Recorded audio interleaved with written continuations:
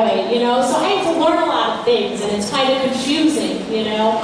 Like when to say Shavua Tov, Gemar Tov, B'Shah Tovah.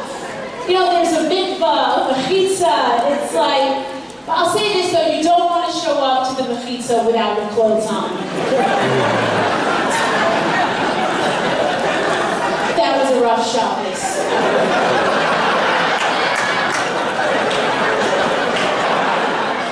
When I look down there, I see the men yak, yak, yak, yak, yak. All they're doing is yakking. Okay, so here's what I think. I think you should put their wives next to them. Right? I mean, when was the last time you had a 2.5 conversation with your husband? Never, because it's never happened. Put us next to our husbands, they will daven everything like this is Shlomo Esrei. I'm telling you, honey, why aren't we going the way through Pesach? Kadosh, kadosh, kadosh.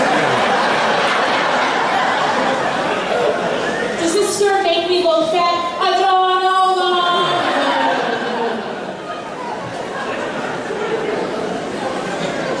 So Rebbetzin learner, how am I doing? Am I okay?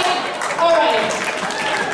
I gotta say, I got a call from Abby Lerner from Israel a couple days ago. She was worried my act might be a little too risque. So I'm gonna admit right now, I threw out half my act. So I gotta ask you, is it all right if I just do a little Devar Torah instead? Do you mind? Is that... Okay. Brought my book.